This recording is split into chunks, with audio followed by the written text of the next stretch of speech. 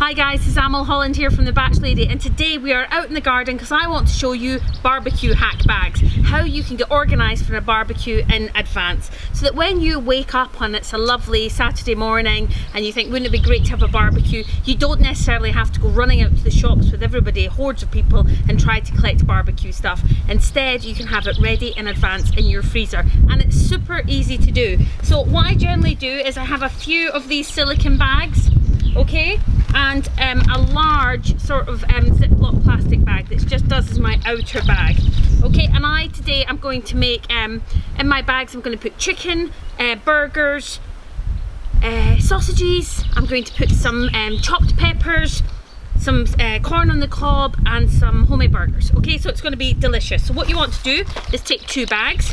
Now it's in Scotland, it's windy here. So in our 2 bags, you just want to put some sausages in either. So however much your family will eat, okay? So I know my family will go through sort of like 6 sausages between the 4 of us. Okay, so put your sausages in the bottom of the bag. I'll bring the other ones over here to let you see.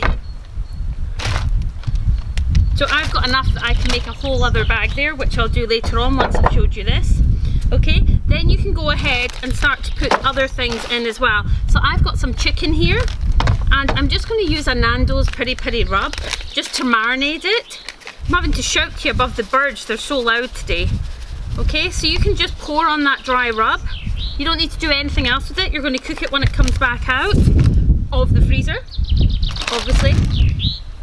Now you can just add in, I've got some burgers that I made before, and I'm just going to add them into the actual bag as well. You could do marinated steaks, you could do whatever you wanted. I'm going to stick with burgers and put them in there. Okay, just before we do our chicken, we are going to also add in our corn on the cob. So this is frozen corn on the cob, and I'm just going to put a couple in each. What this means is when I go to barbecue and I pull out this bag in the morning, everything is in it, okay? And you can mix this stuff up. It's okay that it's meat and it's veg because it's all getting cooked. So you'll see lots of this in the supermarket as well. Let's go ahead and chop up our peppers and get them in the bag. Now I love chopped peppers, and I just sort of quarter them. Then when you get them out of the bag and you're ready to make your barbecue, you can just put some either garlic olive oil or just some other olive oil over the top, and then throw them on the top of the barbecue, and they are delicious. Now these barbecue bags are great as well for if it happens to be really nice weather, you decide to have a barbecue, but maybe it's, you know, money's tight at the end of the month or whatever it is, at least you know you've already got them done, okay? So I just leave these in quarters and take a few of each and add them to the bags. And you take these out in the morning, you can separate the little bags out and they'll be great to go. And all you really need is a bit of salad in, you might want a baked potato, and the majority of the stuff you can already have in. You can even take the rolls for the burgers and just freeze them alongside the bag so that you know that you've got absolutely everything.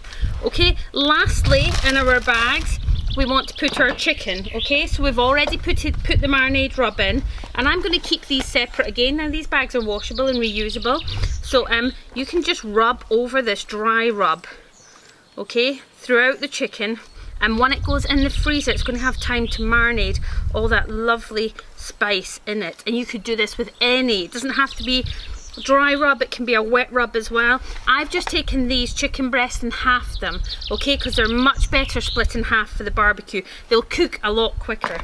You don't want to do them more than half or they'll fall through the little runs of the barbecue. Right, we've got our chicken in each bag. I'm going to wash my hands and we're going to come back and finish the bags off. Okay guys, I've got both my bags here. I'm just going to seal up this last chicken one now that my hands are all clean, and in it goes to the final bag.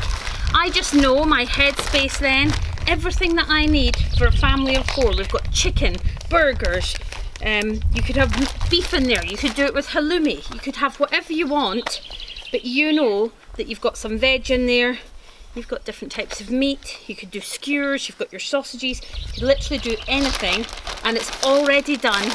The bag's ready to go, so that next time you're ready for a barbecue, you're just pulling it out, leaving it to defrost, and everything you know.